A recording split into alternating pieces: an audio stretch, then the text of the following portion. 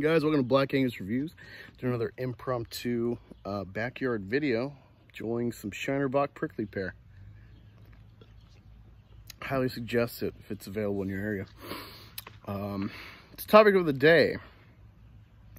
Going back to the old Brie Larson Well.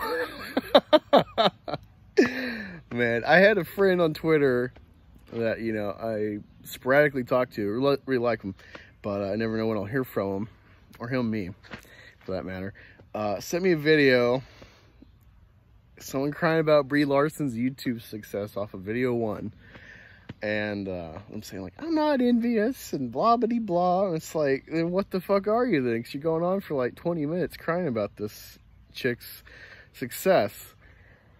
It's just like, what'd you expect, you know? Now you know what it feels like. Now you know what it feels like. What guys deal with on all sorts of platforms and fandoms when they put their heart and soul into covering and investing in a fandom or lore, and then some thought comes in with minimal knowledge and base level fandom, but she's got tits, so you know, all the success is hers. Now you get a taste of that. It's funny. It's funny as fuck, honestly. You know, with Captain Marvel, but well, beforehand, actually, I had this Alex Jones crazy guy theory about Star Wars Theory's Vader film and the copyright strike. If you don't know, he did a fan film that he couldn't crowdfund because it's against Disney allowances or whatever to use their characters with for-profit crowdfunding. So he had to, you know, fund himself for like $125,000, $250,000 to make this like 15-minute film, a Vader fan film. It was awesome. And then like 3 or 4 weeks after it comes out, Warner Chappell copyright strikes his music, which was originally created to sound like Star Wars, but it was original. And you're thinking Warner, is that Warner Brothers? Yes, it's Warner Brothers. Somehow they own the rights to some Star Wars music. And it was a manual. It wasn't like a auto-generated copyright. It was a manual copyright. Weeks after the fact of its release. And if Star Wars, you know, copyright infringements, their interest, like, you think they would have done this like day one.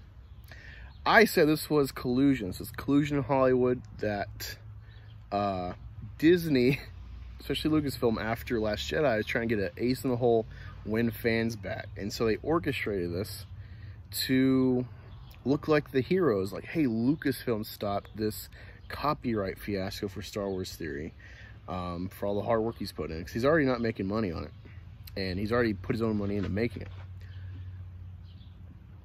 And people thought it was crazy. Then 2-3 months later, Captain Marvel 1-2 score kept dropping.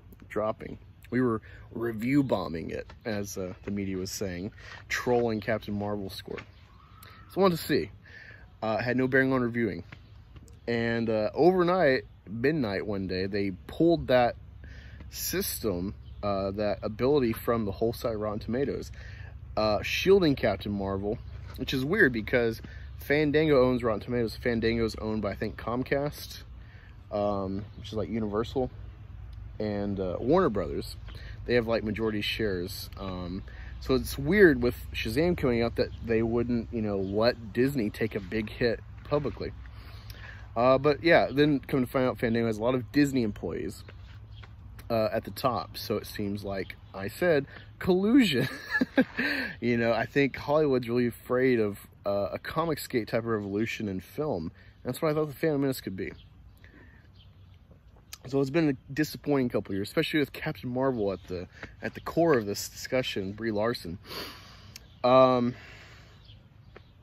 yeah, it's funny, you know, you see all these chowderheads jumping on this, you know, going back to this Captain Marvel well, like the quartering's got 820,000 subs.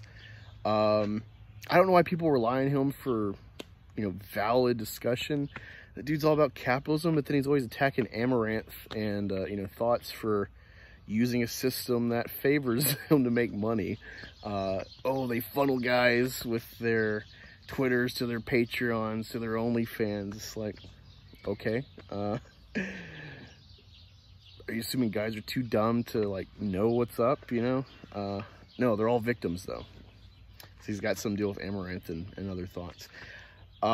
Dude hops from controversy to controversy with no real kind of, you know, seeming hardcore fandom about anything. It's just, he hops, you know.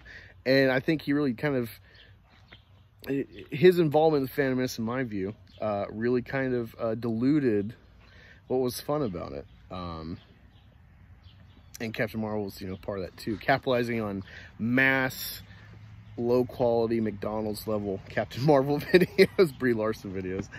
And so it's funny to see these people trying to do it again across YouTube and not really having success, at least for the size of their channels. You know, it's like, yeah, no one really cares. We got Corona going on. We got all these issues to be talking about. You got stuff going on in film and theaters and stuff. And the only, like, entertainment shit of value we're really seeing is Last of Us. I don't really give a fuck about gaming. And honestly, the game looks pretty fun. Sometimes the story needs, like, a curveball. Sorry, there's, like, some trans shit involved with your shit. I don't know. But yeah, I just wanted to talk about that. Kind of have a laugh at people's expense for their Brie derangement syndrome, you know. Everyone's so quick to jump on anything for clicks. They don't think about, like, how it might affect perception of themselves and the quality of their channel. Let me know what y'all thought about this. Did you even care? Were you aware at all? Are you living real life and trying to enjoy stuff, or, you know, invest in things that actually matter? Me even talking about this, laughing at people talking about it, it's kind of a waste of time. And I can admit it. It's low-hanging fruit, honestly. But yeah, let me know in the comments. We'll chat, and I'll see you around next time. Again, enjoy a cold one on my behalf. See you around.